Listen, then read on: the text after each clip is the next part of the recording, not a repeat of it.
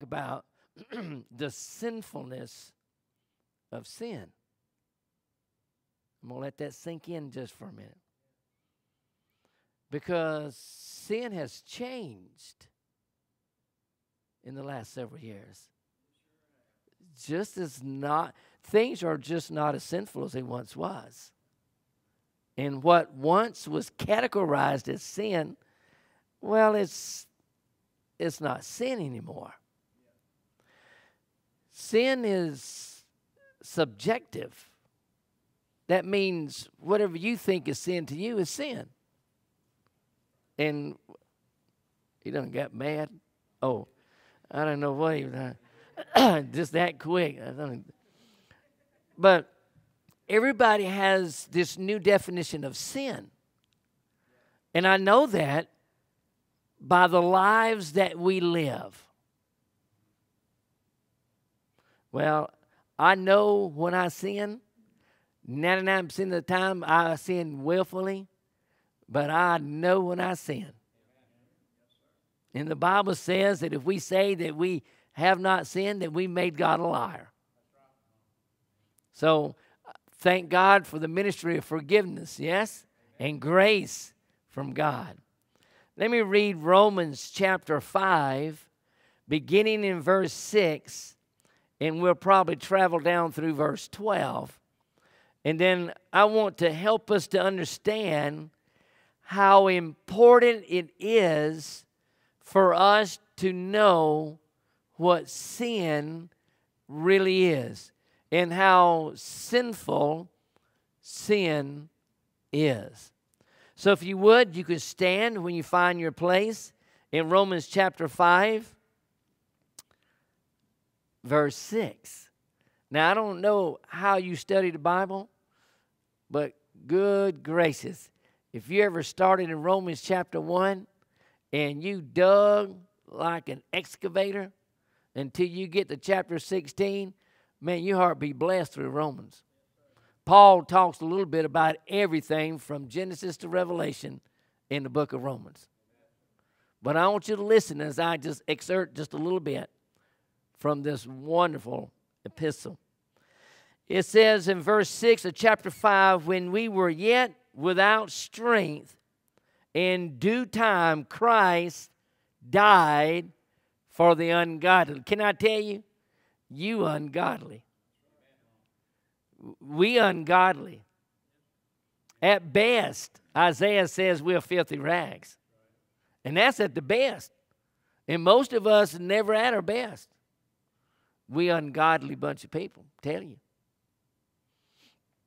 For scarcely for a righteous man will one die, yet peradventure for a good man some would even dare to die. But God commended his love toward us. Isn't that awesome? Can I just stop telling you, you're not lovable? Some of you wives love your husband, they're not lovable. Some of you husband love you, we're not lovable. Think about that. What is there about us that God would love us? Ain't nothing. While we were yet sinners, Christ died for us. Much more then, being now justified by his blood, we shall be saved from wrath through him. For if, when we were enemies, we were reconciled to God by the death of his Son, much more being reconciled, we shall be saved by his life. And not only so, but we also joy in God through our Lord Jesus Christ, by whom we have now received the atonement. Wherefore, by one man sin entered into the world, and death by sin, and so death passed upon all men. Say it together with me. For all have sinned. Let's pray. Father, we do ask that you would reveal unto us tonight what you want us to know. May it burn in our hearts. And even though the world wants to redefine sin, help us to have a biblical view of sin so that we can be more like Christ each and every day of our lives. for Jesus' sake. Amen. On January the 16th, 2003, the space shuttle Columbia lifted off for what was supposed to be a routine flight. That's probably before you were born there, Stephen. Shortly after liftoff, a piece of insulating foam from the shuttle's external fuel tanks broke off and struck the Columbia's left wing. This action was caught on video, but it was presumed that no serious damage had occurred. However, serious damage had occurred. The foam from the fuel tanks punctured the wing's thermal protection system. The seriousness of the damage became evident when Columbia re-entered the Earth's atmosphere on February the 1st. The damaged wing was no longer protected from the extreme heat caused during the re-entry. The shuttle disintegrated in midair, killing all 7 astronauts. NASA's failure to correctly assess the damage prevented it from taking action that could have avoided the devastating results. Mankind faces a similar but more tragic situation. Shortly after creation, Adam sinned. With Adam as the head, the whole human race fell under God's condemnation. Adam first disobeyed God, found himself naked before God, hid himself from God, which forfeited his relationship with God, and he blamed someone else. Sin now rules every unregenerate heart, and if hard in this way, it would destroy and damn every soul. Every time I hear an individual say, I can't believe people say those things. I can't believe people live that way. I just can't believe people are that way. Can I tell you, unless the heart is regenerated, then the heart is deceitful above all things and desperately wicked. I'm convinced the only reason that mankind doesn't do worse is because there is a restraining power that keeps them from going too far. Don't you remember in Genesis 6 where it says that God saw the hearts of man, imagination was evil continually? I mean, they were wanting to always come up with something that was more vile and more ungodly than the last time. In fact, in Proverbs says that a man will go to bed late and rise up early to do mischief. I mean, listen, without the very grace of God in the heart of an individual, then that person is in danger of doing anything and everything that defiles the very nature of God himself. And people wonders, they like the idea of God being a loving God and a compassionate God and a caring God. But let me tell you something. God is a wrathful God as well. And he is a judging God. In fact, a very colorful illustration is in Revelations when it says that he will squish men until their blood flows like a wine press. When the very bowl of wrath of God fills to that point, God is going to burst out his wrath, and he's going to make man wish they never was born to begin with. I want you to realize that sin is what destroys what we have in America today. Sin is what makes people do what they do that is so ungodly. And I'm afraid that one reason maybe that they go as far as they do is because the church doesn't stand up for what sin really is. Preachers are scared that they may lose their job. They're afraid that maybe if they preach sin, that people would leave the church and go to another church. Whatever the reason, we don't preach sin as sin needs to be preached. Now, one of the most famous sermons in history, I think it was Jonathan Edwards preached it, Sinners in the Hands of an Angry God.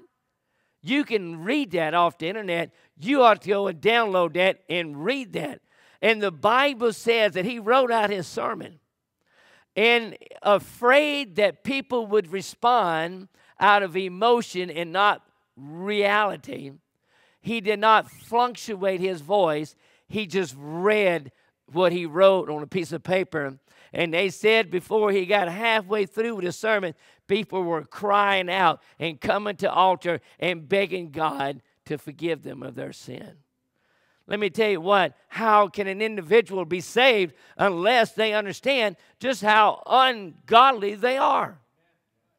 Whenever the rich young ruler came to Jesus and said, "What must I do to be saved?" And he walked away and he kept his riches. It's because he didn't see just how sinful he was. Well, sin needs to be exceedingly sinful. And we have dumbed down the scriptures to accommodate people. And sin is not seen sinful anymore. And people, I forgot about this. I was going to look this up. I thought about it one time today, then forgot it before it came. The percentages of church people who believe that creation is exactly what Genesis says God created in 6 days, and on the seventh day he rested. Just a little more than half people that goes to church believe that. And whenever you begin to look at the other disciplines in the scriptures, you will find that people waver whether they believe it or not. And I'm not talking about some things that we may disagree on or not sure about, but I'm talking about the things that are factual in the Bible that we know. People are still wavering whether God's word is true or not. In fact, if you believe different than I do, your first statement is, "Don't judge me." You don't need to judge me. Let me tell you what, if the Bible says that it's wrong, you've been judged. I don't have to judge you. I can just warn you of what God said. You have been judged. Let me show you something in verse 12. First of all, I want to show you the reality of sin. Adam, and I always thought this, Adam was created a perfect being. Can I just twist that a little bit? Probably not. He was created sinless. But if he was perfect, surely he wouldn't have sinned. But he had the ability to sin, and he sinned. And so the reality is that Adam sinned, and because of Adam's sin, it's been passed down from generation to generation, and we don't have to guess whether that's true or not, because the very first generation after Adam, one brother killed another brother. And from there until now, it has just been chaos. Sin is rampant. Let me tell you what, I got a little granddaughter. And when she was real little, my wife said, "We're going to pick up all the stuff so she won't be fooling with us." I said, "No, we don't. We're going to teach her not to fool with it." And I'm going to tell you, whenever she reached and I popped a hand, that didn't go well with her. You know, that little demonic nature began to rise up in her. You know? And I've seen that little demonic nature in children, especially in grocery stores. Oh, my goodness. Just the other day, I was in a place, and this little young'un just cried, or just yelled, didn't cry, yell and scream and yell and scream. And somebody said, "Somebody ought to do something." And I said, if it was mine, it had done been handled. Let me tell you what, we have that nature. And until a lost person can see that they are lost without Christ, and if they die in their sins, then in hell they will lift their eyes. If they cannot see the reality of that, then a lost person will always think they'll be okay. And it's a preacher's duty. What is it? Somebody said you need to preach them into hell and pray them out. That's what you need to do. But they have to understand that there's sin. Do you remember John the Baptist's sermon? Repent. You know what Jesus' sermon was? Repent. Let me tell you what, that's what we need more of today.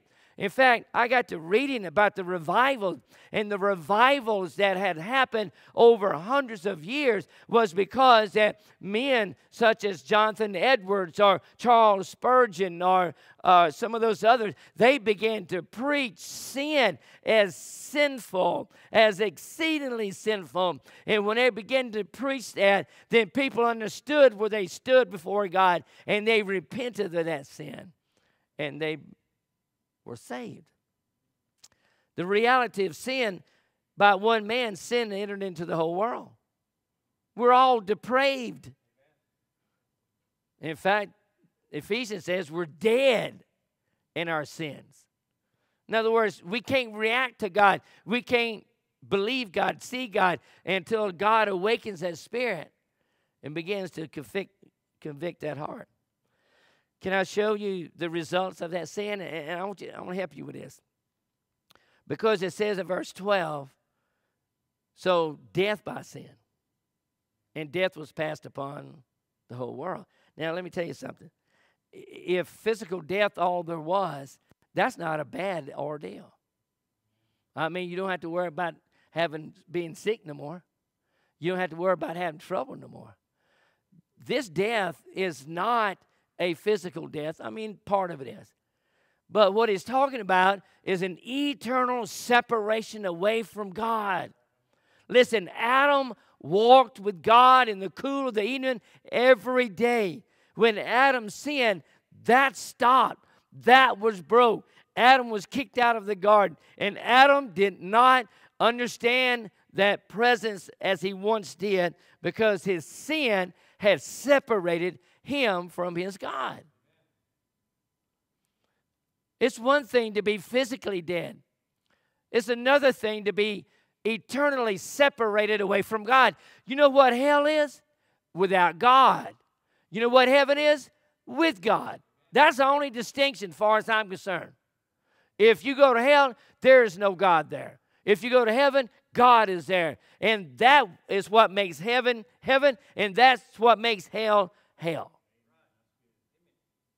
Death. And it says, but there is a release for that sin. Look at verse 8. He said, but God commended his love toward us in that while we were yet sinners, Christ died for us. Now, I don't know. There's difference of opinion. Anybody watched the movie That Passion a few years ago? Okay. Some didn't want to see it. Some did. You know, me, I need to see it because I don't know. I just inquisitive like that. And it was amazing that it was all in Arabic. And it seemed like to make it more real. And I watched as they mutilated that man. And I thought, that's horrible, but it wasn't what Jesus faced. Jesus faced much, much worse. I mean, but it's about as close to a movie that I've ever seen that depicted the horribleness of sin. And I can think about as Jesus grew up that people began to reject him, and that's horrible. And I thought about how that Jesus began his ministry and the Jews sought to kill him. And, you know, I thought about all the things that were going on that Jesus was being attacked over and over again. And then when they began to scourge him, and they began to laugh at him, and they began to beat him and strip the very flesh off of his back, I'm going to tell you what, that was horrible. And then they nailed him to a cross, and they stood him up, and they let him sit there and bleed in agony, in pain and suffering. That was horrible. That wasn't the worst. When it got a certain time, God turned his back on his own son. I think the worst moment in life in Jesus' existence is whenever he lost that relationship with his Father for that moment. That was the worst thing. Now, can you imagine? I don't know how long eons is, But Jesus and his Father had always lived together. Yes? Yes. Never been separated. Never was a moment away from each other. And then at one time, Jesus began to cry out, my God, why have you forsaken me? And the reason that God had to do it was because of the ugliness of sin. Because of the horrid of sin. Because he had to allow his son to die so that we could have life. And whenever you or I refuse that gospel message, then don't look for anything else but the wrath of God upon your life. Because I'm going to tell you something. God loves his son more than anything else. Loves his son. And whenever he allowed him to die so you could live, and you, at the very name of Christ, what do you think is going to happen? What do you think is going to happen? Christ died for us. It's unimaginable. I've preached a lot of the Bible in my time, and I can't imagine most of it. I can just tell you what it says. That's it. But he died. And that's what it says. There is a release of that sin. And for a sinner to be deceived, as I said yesterday, to think that everything is okay, it'll be all right. Let me tell you what, when you die in your sins, it will not be okay. Now, I don't want to hurt your feelings, but there is no purgatory to get prayed out in between heaven and hell in case you're not sure about what you're going to do. When your eyes close in this world, then eternity you will spend. Okay, I'm fixing to throw some genealogy on you. You know what that is? That's a study according to Gene. Some people believe that you have the opportunity to be saved until the time you die. I don't know if that's true. Now, some people may. But now, you willing to chance that?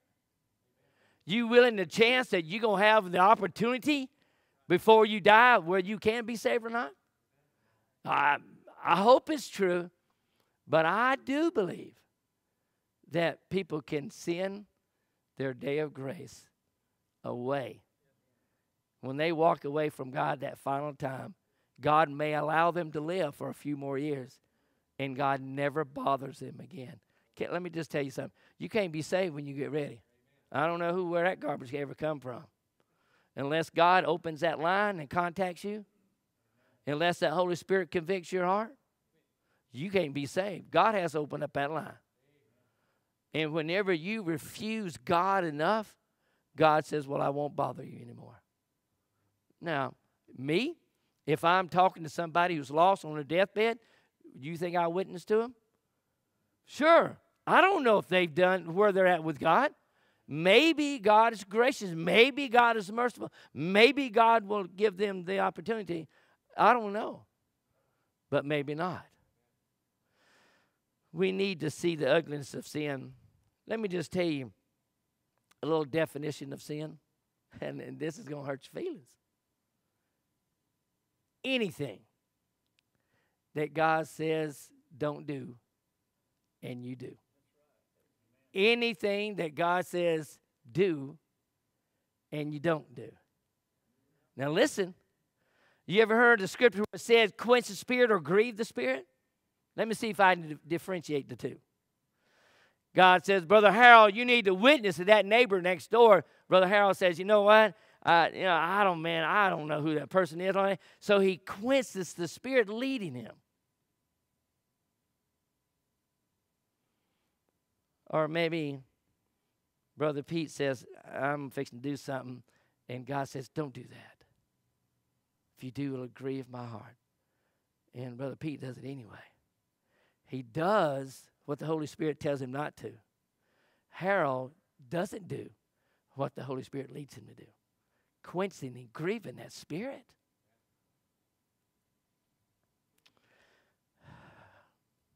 anything that we do that the Bible says is wrong, and I'm going to tell you, people just, I hate to use this word because it's an ugly word, people just stupid. They come up to me and they say, no, this ain't sin. Where do you get that from? You know, I don't know if you heard this, but where did I read it? I read so much stuff. But now they have found an older manuscripts to prove that the teaching against homosexuals was not original, but has been added in later on. That's what this guy said. Somebody sent it to me.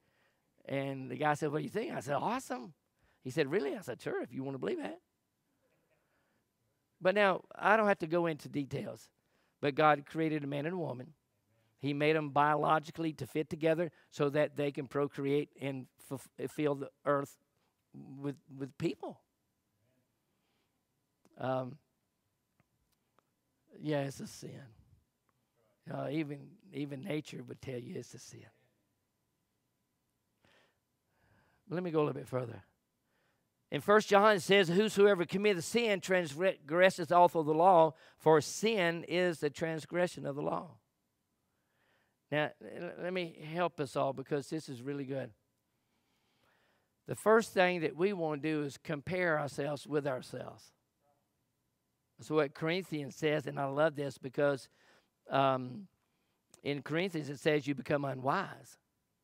In the Greek, it's the word M-O-R-O-S, moros, where we get the English word moron. Well, I'm better than Stephen. That ain't much. I'm better than Michael. That's nothing. I'm better. When you begin to measure yourself with another individual and you think that's going to let you in heaven, let me give you a standard. Let me give you a rule. Measure yourself with Christ. And however you measure up with him, that's what gets you into heaven. And can I just tell you something? You don't even begin to get up the ruler. That's our standard. But most people want to measure it by someone else. And what we do, we always find someone worse than we are. And say, well, I'm not as bad as they are. The standard is Christ. The goal is to let everybody see just how sinful sin is. Can I read you the categories of sin? You're not going to like this. Would you agree adultery, fornication, uncleanness, lasciviousness, idolatry, witchcraft, hatred, variance, emulations, wrath, strife, seditions, heresies, envyings, murders, drunkenness, revelings? We all agree? That's good. I'm not a drunkard. You know, I'm not running around the neighborhood committing adultery. I'm not doing all that. And see, so I measure myself in that category. I'm doing all right. And then in Timothy it says, well, there are some who are covetous, boasters, proud, blasphemers, disobedient to parents. Anybody ever been disobedient to your parent? Disobedience to your parents. It says unthankful. You ever been unthankful? Grumble because things didn't go your way? Unholy, without natural affection, truce breakers, false accusers, despisers of those who are good, heady, high-minded, lovers of pleasure more than lovers of God, having a form of godliness but denying the power thereof. You're not going to escape this. Do you remember what he told the rich young ruler? He said, well, just keep these commandments. He said, I've done that. Cool. Have you ever noticed Christ gave him the commandments that dealt with the other man, a human? Didn't give him to deal with God. You need to love the Lord thy God with all the heart. He didn't mean that.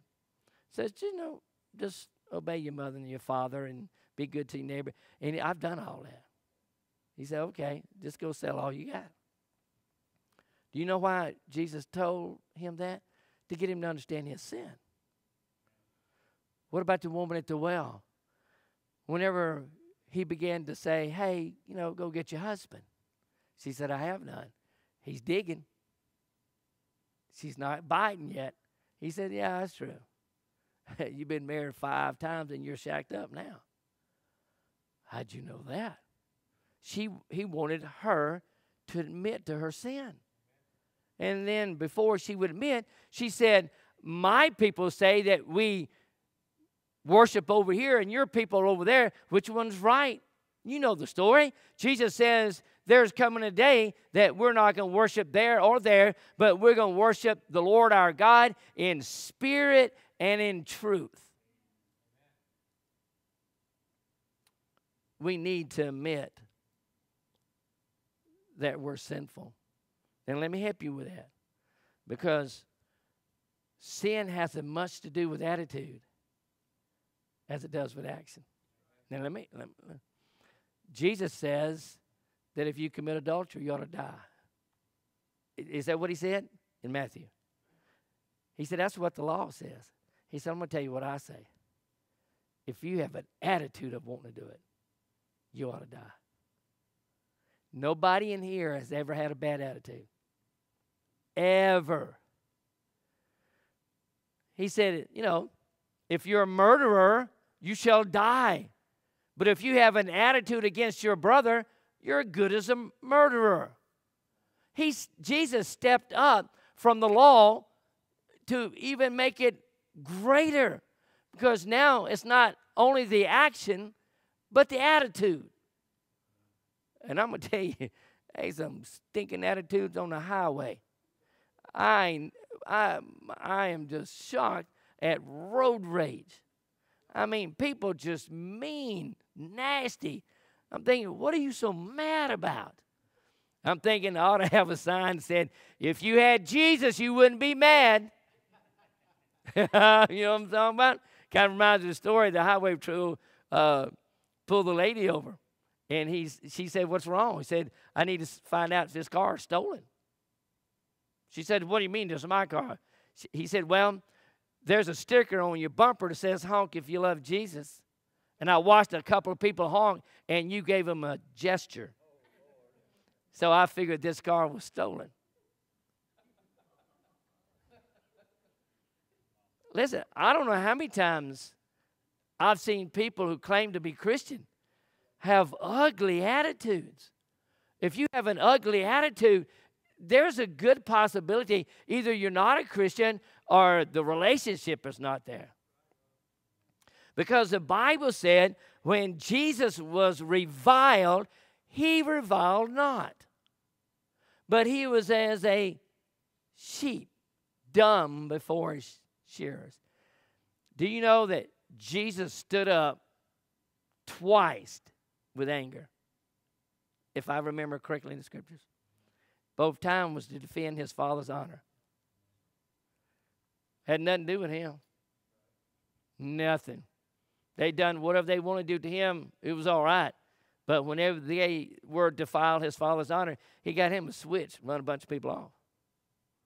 That's a powerful man, because if you understand that story, there was hundreds, possibly thousands in that courtyard that he run out of there. He had some kind of commanding voice of something. Let me give you 3 questions, and we'll try to close. First of all, what do you think God thinks about our sin? Now, this is funny. I've said it before. I don't know if I've said it here. Scripture says that Christ will come as a thief in the night. And I thought if I was going to get away with something, I needed to do it during the day because I didn't want to be caught and raptured out while I was doing sin. Then I found out, you know what? It's dark somewhere all the time, around the world somewhere. So I was out of luck there. But now, help me out, some of you old people. I can say that because officially I'm old, because August the 1st, I get my Medicare insurance now. I'm good. Okay? I'm good. But now you made me lose my train of thought. But us old people, there was a time when we really believed some things were wrong and some things were right. And it just doesn't seem like it's that way anymore. And if everybody in the world was perfect and you committed one sin, that's it, a thought, it would have took the death of Christ to cleanse you of that for you to enter into heaven. And every time we sin, it's like striking a blow at Jesus. They whipped him how many times with the cat of nine tails? Sir? I'm afraid we've whipped him more than that, haven't we? And Jesus just up there, and he's saddened over our sin. What do you think God thinks about your sin? Well, I got scripture, but our time is gone. If you look in Isaiah chapter 6, you will find the angels saying, holy, holy, holy. Now, I want to help you with something. What is God? God's holy. That is not an attribute of God. That's what God is. And out of his holiness comes his attributes. But God is holy. And that means nothing unholy can come before him. Nothing. That's the reason he had to send his son to die, so that he can cleanse us from our sin. Second question. What do you think about your sin? Real quickly. We'll use David as an example. First thing we do is cover it up, yes? Oh, I just thought about what I was going to say a while ago. Us older people. When we done wrong, we done it in the dead of night. Well, it was dark, so nobody could see it. People are blatant with it in the middle of the day now. Not only do they not want you to judge them or accept them, they want you to celebrate their sin with them. Wow. It's amazing. Well, isn't that what David did? Try to cover it up? He tried. Or maybe you try to justify yourself. Isn't that what Adam did? Where you at, Adam? God, you know that woman you gave me?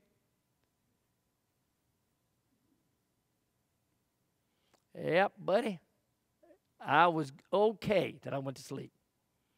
And when I woke up, the gorilla wasn't there, the hyena wasn't there, the giraffe wasn't there.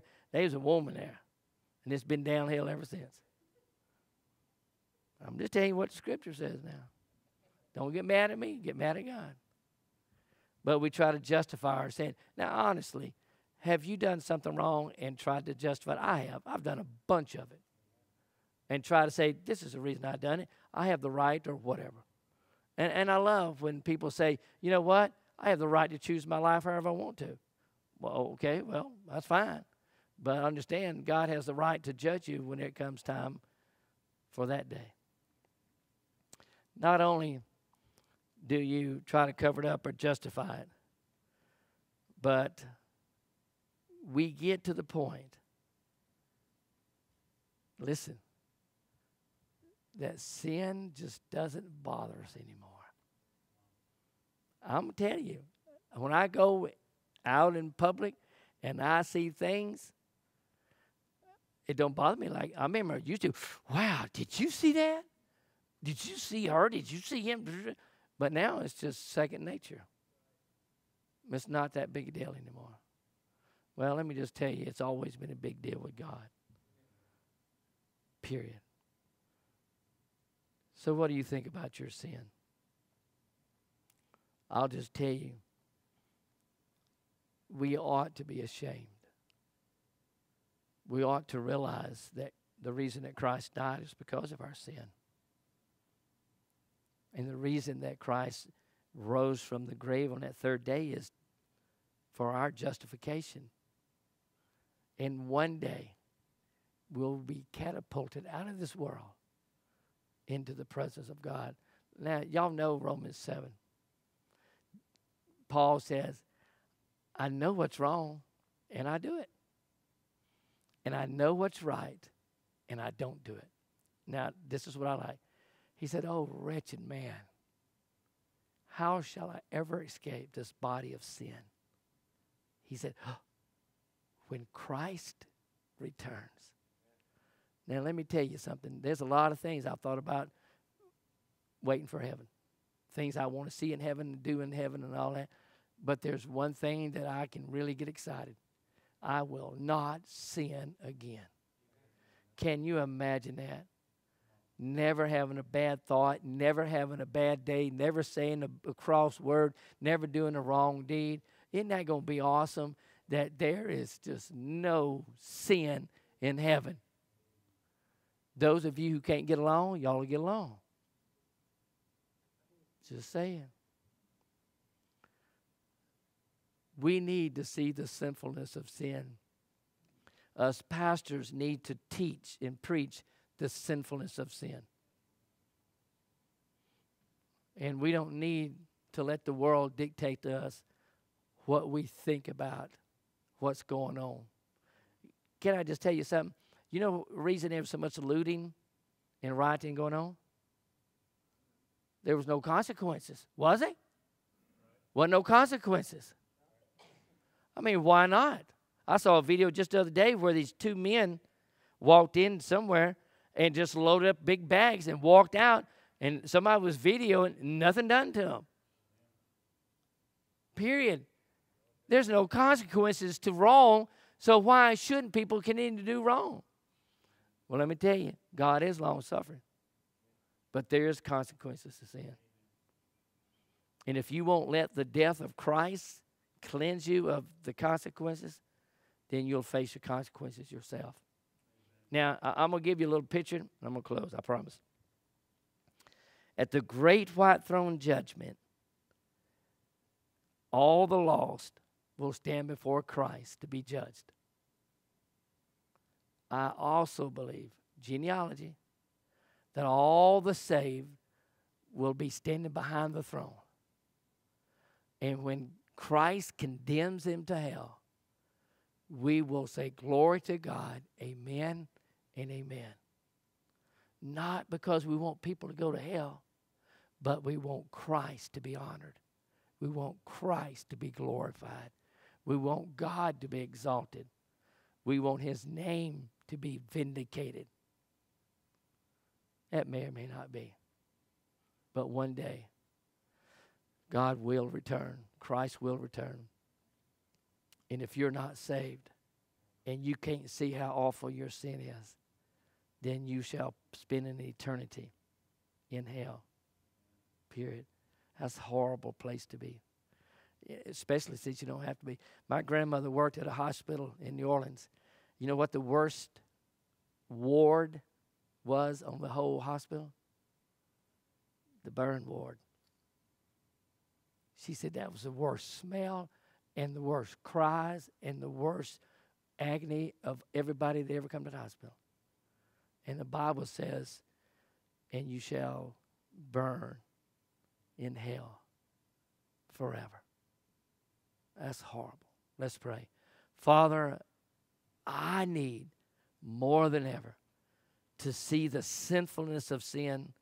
Even as being a Christian, I struggle, and I struggle hard.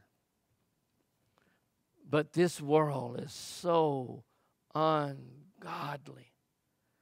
And I know that it won't be long before you come and you cleanse this world of its ungodliness.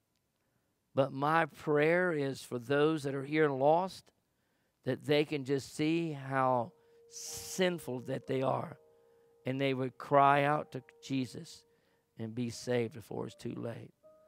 Please bless your words, and may you bring fruit as you see fit. For Jesus' sake, amen.